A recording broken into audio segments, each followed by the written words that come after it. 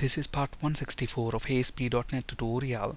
In this video, we'll discuss displaying organization employee chart using treeview control. This is continuation to part 163, so please watch part 163 from the ASP.NET tutorial before proceeding with this video. We'll be using this employee table in this demo. First, let's understand this data. For Sam, Pam, and Mike, manager is number 1, that is David.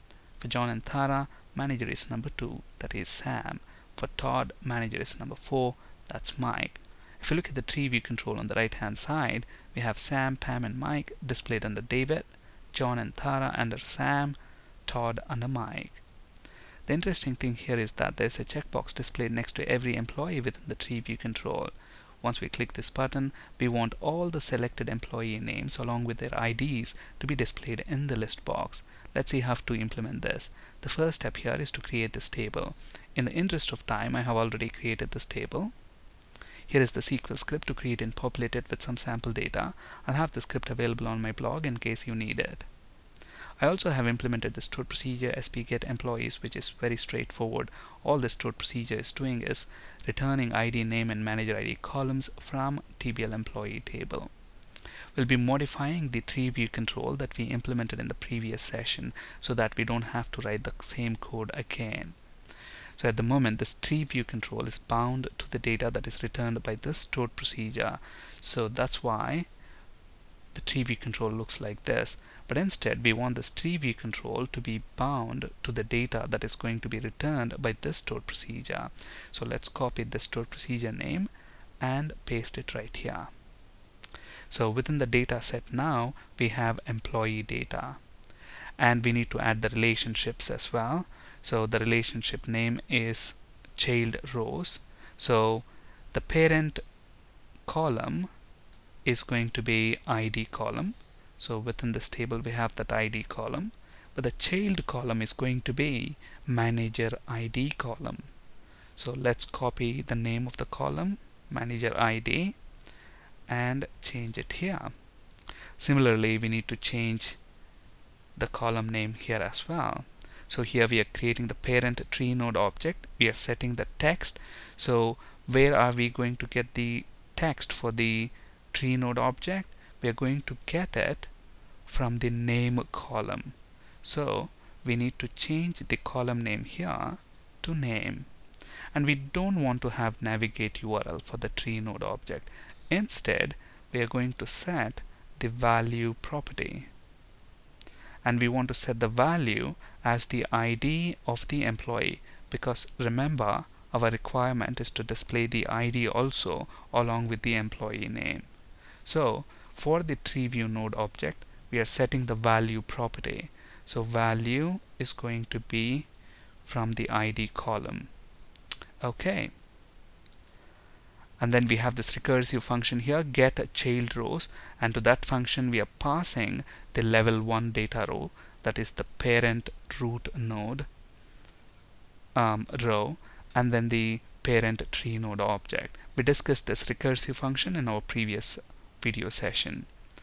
And what we are doing here, we are basically looping through each child row, and we are building the child tree node object, and we are again setting the text and navigate URL, but we don't want navigate URL. Instead, we want value property. And here the name of the column is going to be name, and we are going to get the ID, the value for the child tree node from ID column. And then we are adding that child tree node to the passed in tree node object.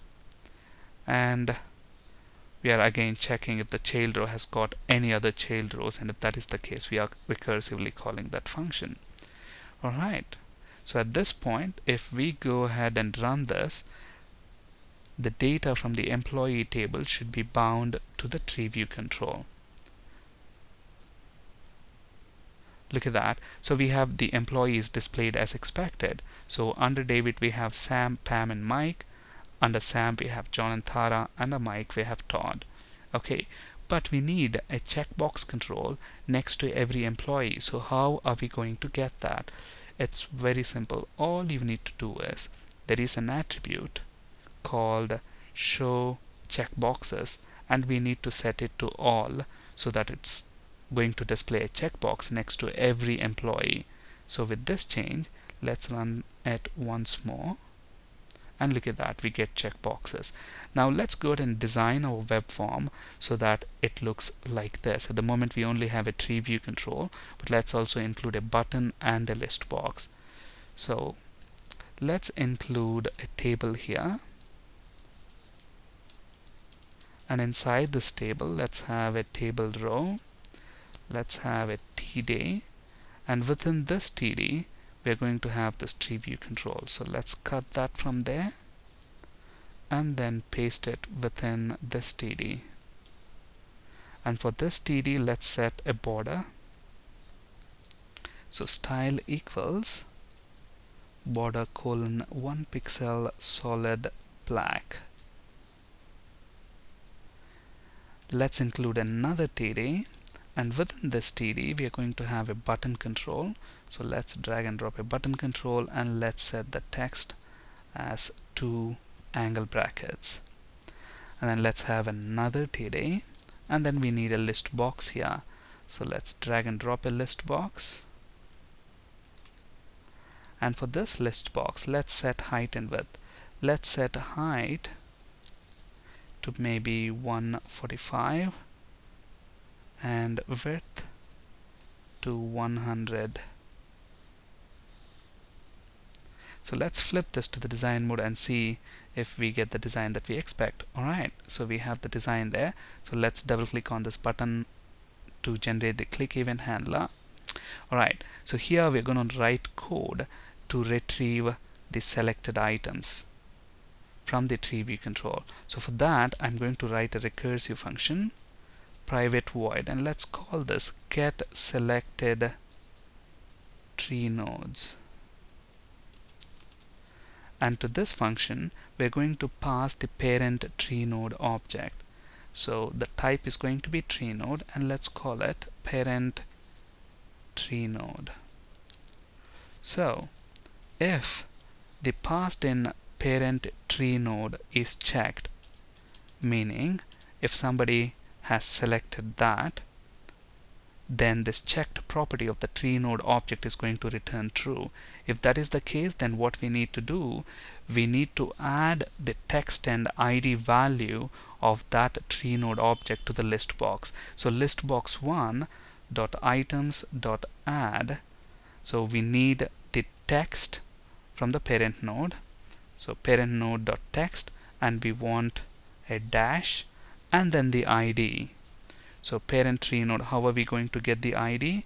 Use the value property of the TreeNode object, because if you remember, in our code we are setting the text and value properties of the TreeNode object.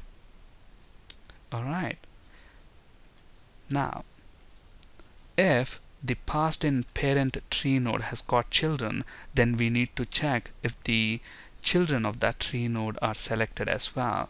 So if parent TreeNode dot child nodes dot count, if that is greater than 0, then we know the passed in TreeNode object has got children. In that case, we are going to loop through each child TreeNode within the parent TreeNode and then call this function recursively. So for each TreeNode, let's call it child TreeNode in parent TreeNode dot child nodes.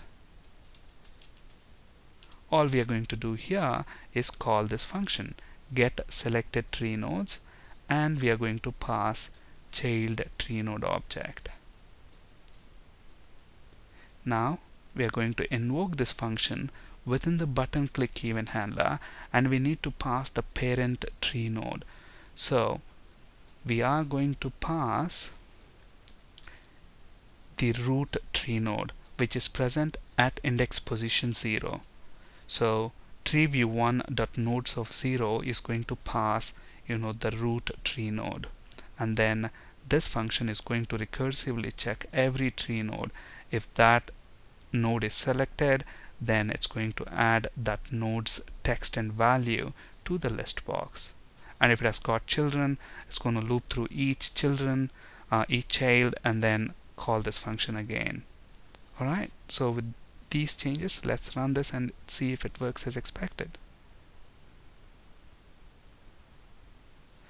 Okay, so we have the list box with checkboxes. Let's select David, John, Tara, and Mike. Look at that, we got David, John, Tara, and Mike, and their respective IDs. And if we select Pam and Sam, and let's add them, look at that, it's adding a lot of people. That's basically because it's retaining the old values within the list box. In order to get rid of the old items within the list box, when we click the button, let's clear the items. So listbox1.items.clear. Alright, let's run it once more.